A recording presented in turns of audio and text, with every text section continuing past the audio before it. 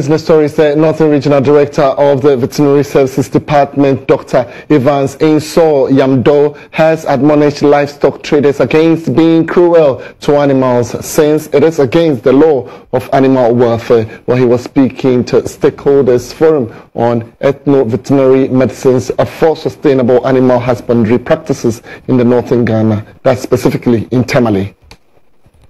National Stakeholders Forum on Ethno Veterinary Medicine for Sustainable Animal Husbandry Practices in Northern Ghana project seeks to promote the integration and the use of herbal medicine in the animal health care activity in rural communities in the country as expressed in the Ghana Livestock Development Policy and Strategy 2016.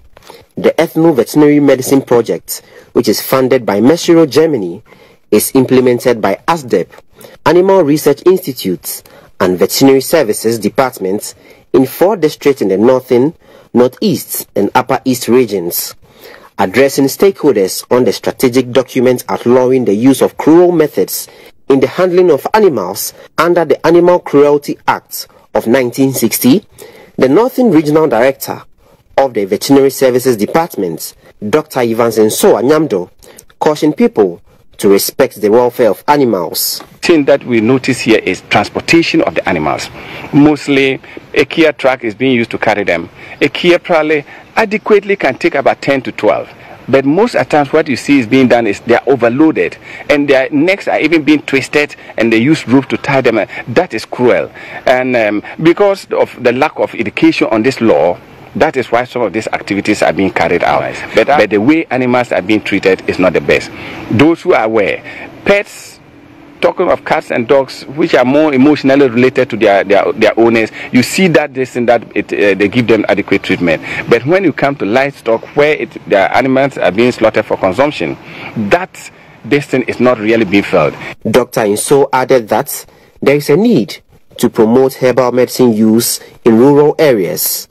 Areas probably which are inaccessible to veterinary staff certainly will resort to the use of herbal medicine for treatment of their animals.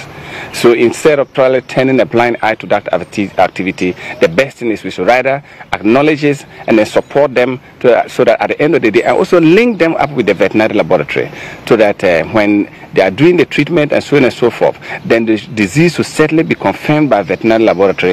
If it is a Newcastle disease, they know that it is a Newcastle disease they are treating. If it's African swine fever, then they know that it is African swine fever. So at the end of the day, it is a complementary effort that we are trying to do to give quality animal health services to our rural farmers. The Executive Director of the Association of Church Development Projects, Malex Alebikia, called for more education for farmers, livestock traders, and other stakeholders on valuing animals.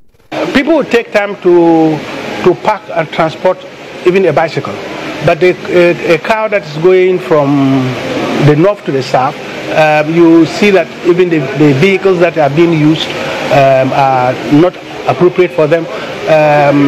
But other jurisdictions, they have specialized transport system for livestock movement. So you can't just get an articulated truck that happened to have brought maize up and then start loading cattle or goats or sheep. So I think that we need to move to a level where even in the transportation we can get specialized vehicles that can help to move this livestock comfortably. Stakeholders at the forum called for the enforcement of animal care laws as well as the promulgation of herbal health care treatment at the local level.